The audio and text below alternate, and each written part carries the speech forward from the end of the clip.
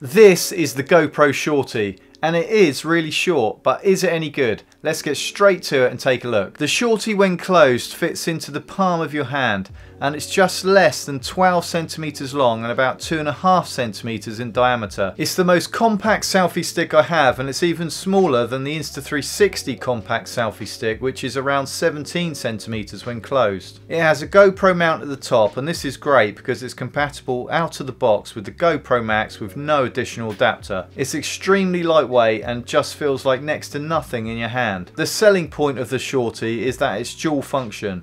It's good as a pocket tripod, but it has the added bonus feature of being able to extend it to create a compact selfie stick. Now, you're not going to be able to get too creative with this selfie stick because fully extended it's only 23 centimeters long. This does mean, however, that you can keep your camera attached and then you can just whip it out of your pocket with no setup time and start recording either in 360 or in hero mode. This is great for vlogging and great for those moments that you'd otherwise miss because you've run out of time because you're messing around screwing your camera on your selfie stick and then onto a tripod. The handle is smooth plastics and not very grippy, and it does feel a little bit cheap and plasticky for the money that you pay, but at the same time you can't help but like it. The thumb bolt feels more robust than the traditional thumb screw, and for 360 use it makes sure that nothing is protruding into the stitching area. I really wish you could buy this thumb bolt separately because it really is well made and it would be great to use on so many GoPro mounts. You can't lock the selfie stick into place, it relies purely on friction.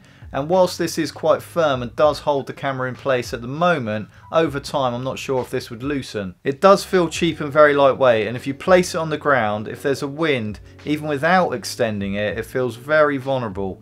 And that's mainly because the legs don't open very far, which means it sits quite high above the ground for such a small tripod. You can use the GoPro Shorty with other 360 cameras as well, and you may need an adapter, but it's a perfect match for the Insta360 1R, which also comes with the GoPro finger mount. If you want to use it with the 1X or any other camera with a 1/4 inch thread, then you'll need to get a GoPro finger mount to 1/4 inch thread adapter, and you need to make sure that this is a narrow style adapter so it gets hidden in the stitch line and doesn't show up as a blob in your hand. The GoPro Shorty has been around for a few years, and there are a few changes I'd like to see if they ever brought out a newer version of this tripod. A rubberized handle would have given this extra grip when you're using it as a selfie stick, and also rubberized feet to stop it damaging any surfaces instead of the hard plastic feet that it comes with. Metal legs would make it more robust, and if they could open a bit wider then it would definitely make it less vulnerable to falling over. If you want to be discreet with a short selfie stick that you know is not going to get confiscated at airports or confiscated in tourist attractions where sometimes selfie sticks are banned,